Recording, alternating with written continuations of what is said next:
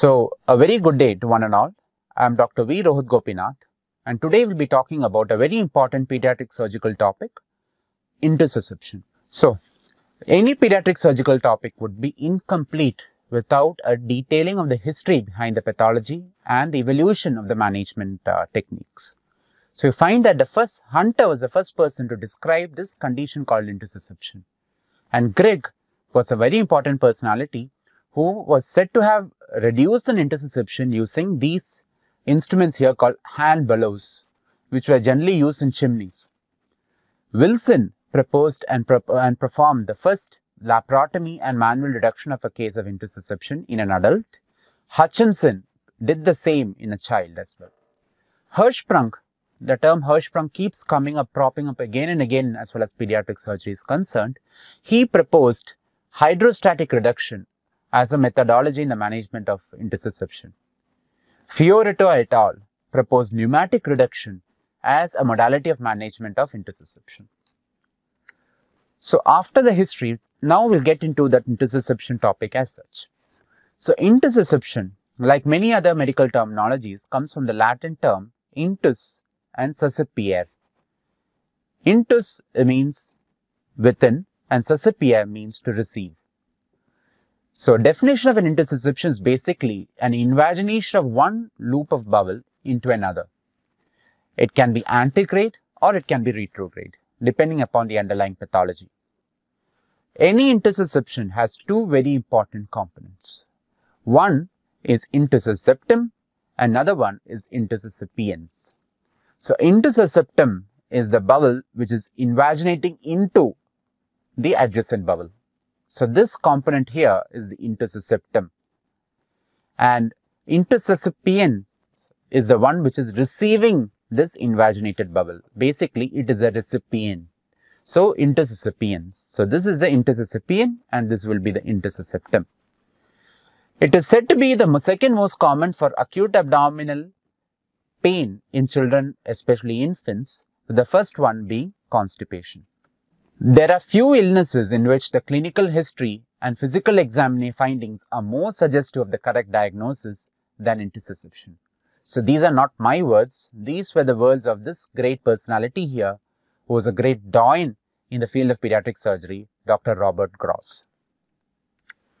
So, it is very common among infants. In fact, you find that it is incidence is about 1 to 4 in 2000 infants with a proposed male predominance. And the incidence of intussusception seems to be highest less than 2 years, with 75% cases occurring in children less than 2 years of age. And children less than 3 years, 90% of cases occur in children less than 3 years, and 40% of cases occur in children between 3 to 9 months of age, indicating that 3 to 9 months seems to be a very important period as far as intussusception is concerned, because it seems to occur very commonly within that age group. So, intussusception need not occur postnatally. It can even need not always occur postnatally. It can occur even perinatally or prenatally or antenatally as it's called, in which case it's called an in utero intussusception. An in utero intussusception is a vascular accident to the bowel, because the bowel tends to lose its vascularity, resulting in the formation of what are known as atresias, small bowel atresias. Now, the incidence of intussusception seems to be there among siblings, but you find that this connection between intussusception and siblings is more related to viral infections, which seems to be common, which seems to predispose to intussusception rather than a genetic predisposition to this condition. So, and you find that the connection between viruses and intussusception is more been supported to a very large extent by the fact that intussusception seems to have a seasonal predominance, seems to be very common during the months of May, June and July. So, what is the pathophysiology behind intussusception? So, in intussusception, we have two loops of bowel here, and one loop goes into the other. So, the bowel which goes into the other loop tends to carry with it the mesentery as well. So, as the mesentery enters inside, there is traction on the mesentery.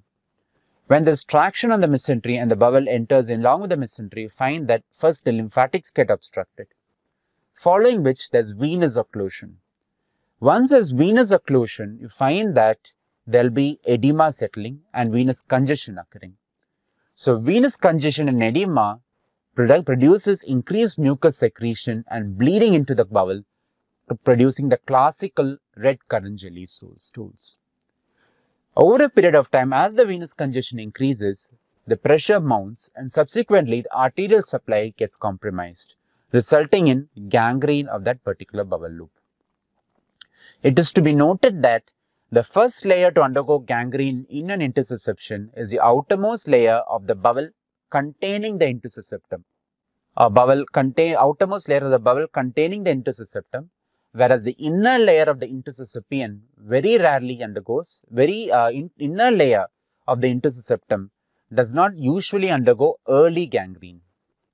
The outer layer of the intussusception, or this area here, usually does not undergo gangrene.